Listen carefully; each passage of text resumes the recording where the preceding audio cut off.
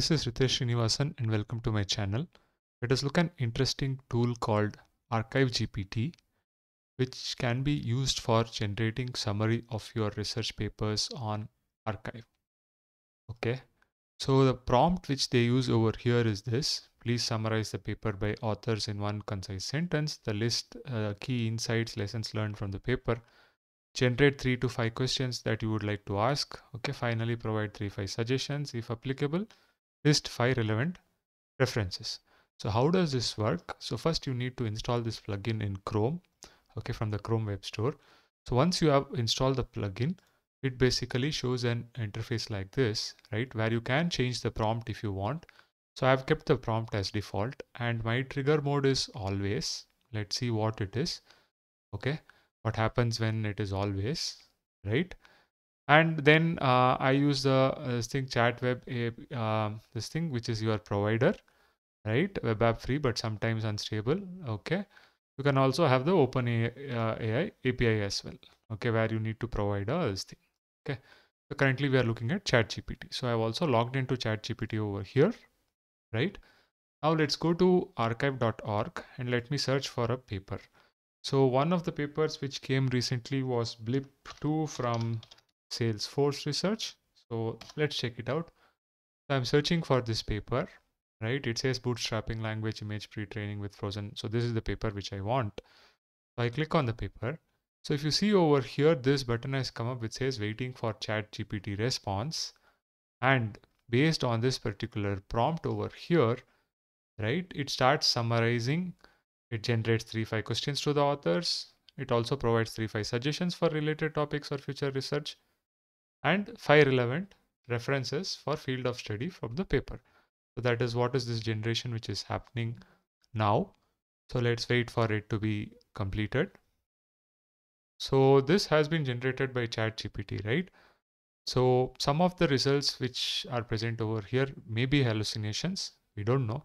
So we need to always check out the paper again, right? Whether, whether whatever has been written over here is factually true, right? But this is an interesting summary which has been generated from this particular paper. This kind of gives you a quick summary of this particular paper, right? It's still generating the future research directions. Okay, let me look at some questions that could be asked to the authors about their work.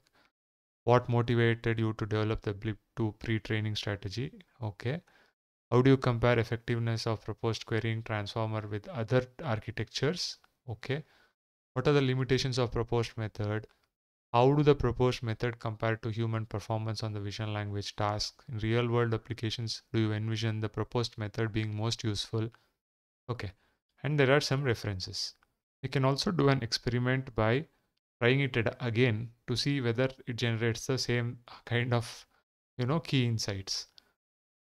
Okay. So for example, is pre-training is efficient state-of-art performance on various vision language tasks. The proposed method outperforms Flamingo 80 billion by. Okay, so let me try it out again to see if it is kind of reproducible. Some of these references may be present, may not be present. It could be hallucinated content. Okay, because everything is just based on this particular prompt, right? It's based on this prompt. Okay, but what I can do is that I can close it. I can again type arXiv. Okay, let me just repeat the experiment to see how it comes. Tip 2. Okay, I'm going to open the paper. Okay, so it starts generating. Let's wait for it to complete.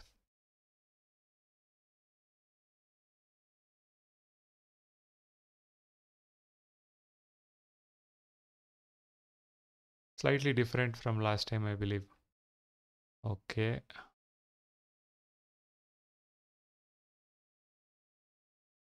Than Flamingo, yeah, pre-worded, right? Compared to the previous output.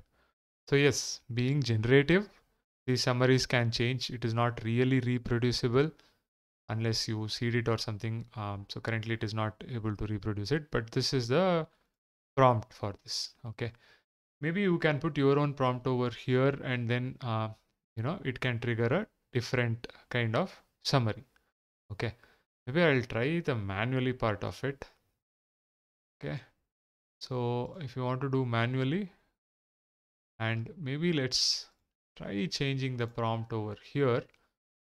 Please summarize the paper in one and concise sentence, then list key ingredients. Okay, maybe I'll remove this part. Okay. Next, generate it's novel approaches of this paper. Let's see what comes out. And let's say save prompt. And then let me go again. Search for the same paper. We click over here. Now it says ask to summarize. Okay. Now I have to click on it. So previous case, it was kind of automatic. Okay, I've changed the prompt a little bit over here. Let's see what happens.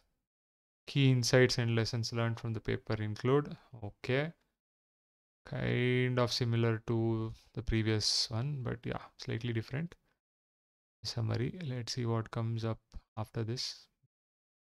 Okay, novel approaches of this paper include. Nice. Yeah, use of pre-trained image and frozen. Yeah, that is true. Modality gap, yes. This is also true. Suggestions of, okay, fine. So it generates this summary. So you can also try out this particular browser extension. Seems to be useful, but then you need to, whether the content is really factual, it needs to be checked. Okay. I hope this short video on ArxivGPT is useful to you. If you like the video, please like, share, subscribe to the channel. See you in another video.